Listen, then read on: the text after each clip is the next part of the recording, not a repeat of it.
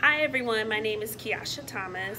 I'm here on behalf of the Tennessee Tribune covering the story of vaccinations here happening at Hadley Park.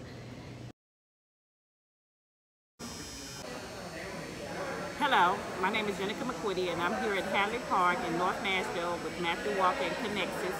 We're doing a COVID vaccine clinic with Johnson & Johnson vaccines. We have been here all week and done over 2,000 patients to get the COVID vaccine. We are excited to be here. We'll be here until Friday to 9 to 4 every day. So if you're in the area, come and get your COVID vaccine to be vaccinated from COVID. It's very important because COVID is real. And please come out and get vaccinated. Thank you. Hi, I'm Neasia Williams. I got the vaccine today because my neighbor told me about it, that it was happening at Hadley. I'm familiar with Hadley because I graduated from TSU.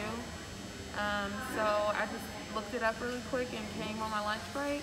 So I decided it was better to be safe than to miss this opportunity. Timothy Beatty.